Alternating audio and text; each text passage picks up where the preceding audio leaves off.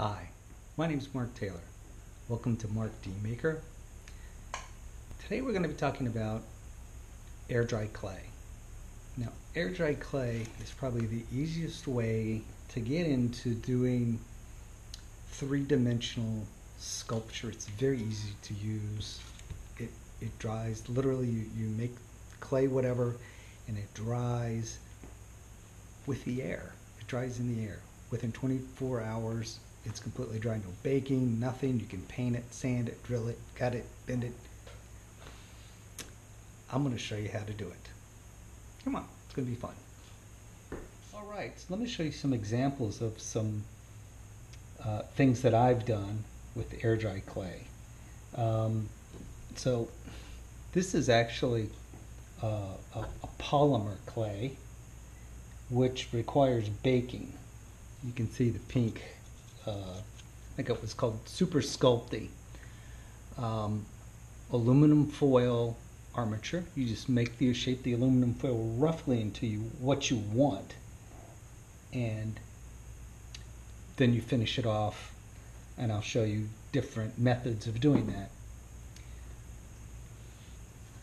This is air dry clay. Now you can see this white, that's what the stuff is that we'll be using today. Super simple to use. It's paintable. It's fairly light. So air dry clay. This one's air dry clay. Little raccoon looking at a bear, looking for a raccoon. A wolf howling. Now the nice thing about using an aluminum foil armature, let's say if you wanted to make this tail straight like this, you simply just snap it right at the weakest connection, break it, sand it, go back with this stuff, smooth over the transition, and you got a straight tail. Very easy to repair if it breaks. Nice thing is, you know, if you're doing a wood carving, all these little negative spaces would have to be drilled, and you really would, you know, that would be some serious work doing a wood carving. But using aluminum foil as an armature, it's not that big of a deal, and you can get some just beautiful results.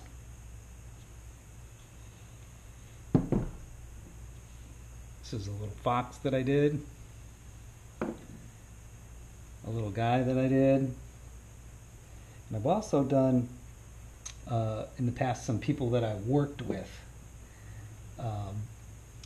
If you can get just a general look of someone, especially their outer, you know, you get their hair right, you get their basic body style right, you can paint it to look like anybody.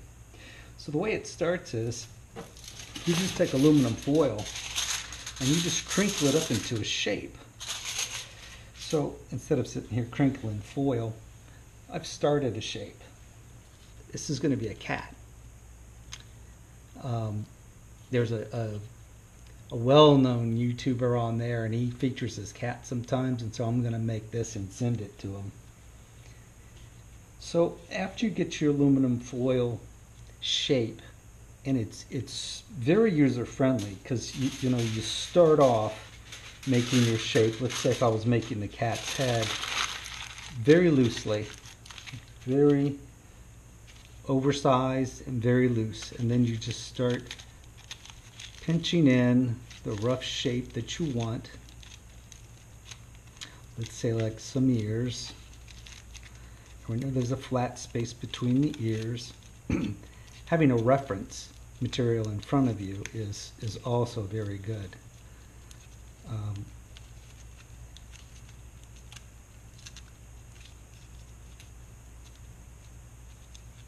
So roughly, you know, you get it roughly the shape you want it, and then you can start tightening it up. As it gets tighter and tighter, the foil gets more firm. You can do it over loosely formed foil. not a problem. A 1/4 inch of this stuff over top of it. Let it dry, and you come back and you have a very rigid form like so that you can put detail into with a knife, with sandpaper. You can drill it, you can put screws into it. And like I say, if this isn't the tail you want and you want the tail up higher, you grab it, you break it, the foil's holding it together, and there you go. If the tail's up or you want the tail down, you could move the legs around too. Matter of fact, this leg was moved once and I dropped it not long ago and it cracked. So I'll be repairing that, but that's a good opportunity. If I want to put that leg further back, I can just push it back a little bit more, and it'll be, I could lay the ears back or down or to the side, however I want. So as this foil starts to compact, you can work in some details, and there's no way, you know, the cat's ear is going to be that wide. So you want to make it more pointed, not a problem. I mean, this makes sculpting so easy. You can just like nip and clip, and like I say, the armature doesn't have to be perfect, just enough to hold the 1/4 inch of clay, and then you can do so much with the clay over top of this. You don't like the ear like that? Twist it like that, not a problem. So as you see on this one, you just stick a toothpick in if you want to make 2 pieces like a head or something, and this will just give you some versatility. You can move the head around and let it, you can find the personality that you want. You know, you don't want it to look stagnant like a decoy. You want to add a little personality, a little attitude to it. So now that we talked a little bit about the foil and the armature, let's talk about the tools that you can use to do it. Well, all the craft stores sell these clay modeling tools, and they're almost like little dental tools in a sense. You can see this is one of my favorite ones here for smoothing tight areas and such like that. And there's all different types of shapes, but you don't have to run out and buy these immediately. Matter of fact, they're not that expensive. I believe this is actually 2 sets, and they were like, I don't know, $7, and I used a coupon. But the way I started was I had a dowel, and I made my own tools by just shaping them, a coat of polyurethane on them just so the clay wouldn't stick, because the air dry clay will stick to just about anything. So the polyurethane just makes it easy to wipe off, to wash off. Just some basic shapes. This is an old paintbrush handle that I've used for pushing around the clay to get it to the shapes that I want. And I just whittled on this with the end of a pocket knife, or you know, lay it on a belt sander and sand them flat to give me different shapes. And I probably use these more than anything else. I picked up some individual cheap clay tools along the way, just randomly here and there. And I actually made this. Now this is actually, this is Super Sculpey, and 3 stick pins. And what this is, I use as a tool, hope you can see that.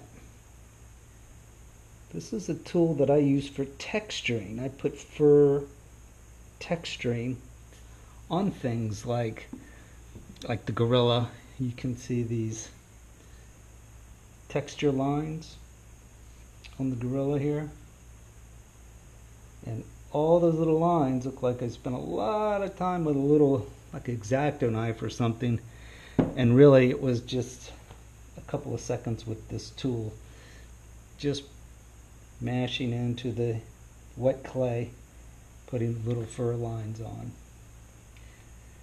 That comes in handy if you're going to do critters with fur.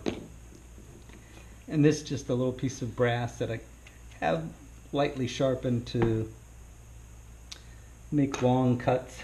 If I wanted to cut a tube of something, or if I have something rolled out and I want to cut it, just makes it easier than having something really sharp like an X-Acto knife.